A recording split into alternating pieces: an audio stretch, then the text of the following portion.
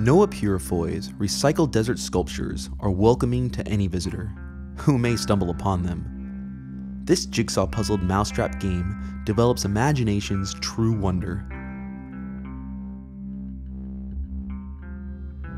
Occupying 10 acres of the Mojave Desert in Joshua Tree, California, one is sure to enjoy this artistic mirage.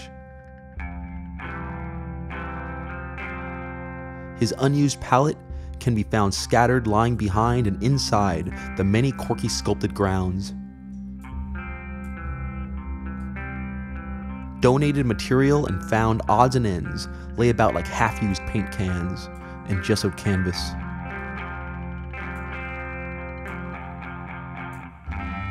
The environment is a garden of thinking and looking machines, hard and soft on the eyes and mind.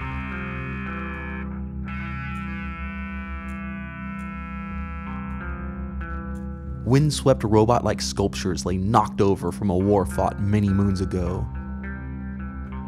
while cactus and other plant life weave about to remind us this war is eternal. Here, light and shadow play off the tricks of the land and sky.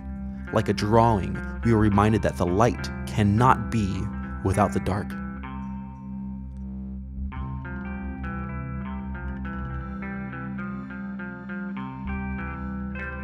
Noah Purifoy was born August 17, 1917, in Snow Hill, Alabama. In 1939, he would earn a BS in social work at Alabama State Teachers College. From 1932 to 1942, Noah would teach woodshop at a high school, later enlisting in the Navy during World War II. He would then go back to school at Atlanta University to receive a MSW in social work.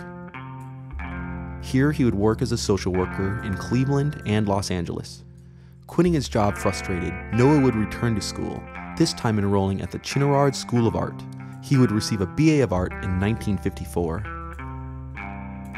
In 1960, Purifoy co-founded and directed the Watts Towers Art Center. In 1966 to 1968, 66 signs of neon toured 9 California universities. The show is made up of burnt wood and neon signs that had been aftermath of the Watts riots in 1965. In 1976, Purifoy became a founding member of the California Arts Council, serving 11 years. Here, he used his social working skills to design, administer, and fund artists of all walks of life.